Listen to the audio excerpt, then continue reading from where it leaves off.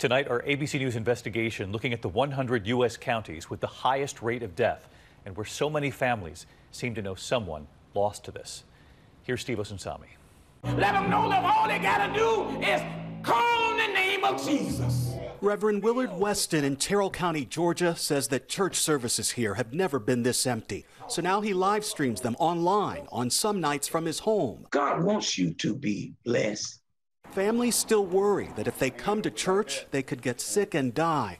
The coronavirus hit this rural community hard. 33 people were killed during the height of the pandemic. Does it surprise you to know that your county is on the list of one of the hardest hit places in America? No, I'm not surprised because it was happening so frequently.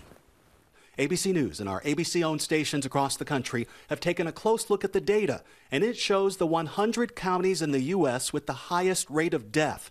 What many of them have in common, most are rural, poor, and have limited access to quality health care. The hardest hit, Gove County, Kansas. And it's been hard because we have cared for them for so long. In South Georgia, there were so many graveside funerals, the ministers here had trouble clearing the red Georgia clay from their shoes. And then in October, the strain of this pandemic closed one of the few remaining hospitals.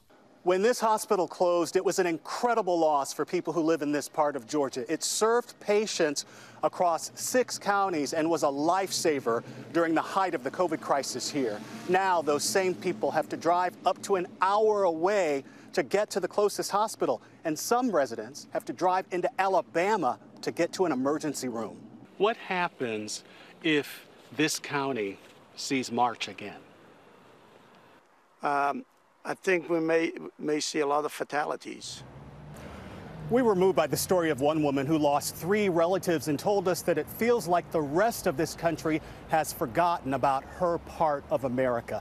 Here at the Centers for Disease Control, they're out with a new report tonight that shows that at the height of this pandemic, the cities that were hit hardest with the highest rates were urban areas. But tonight, it's small towns and small cities.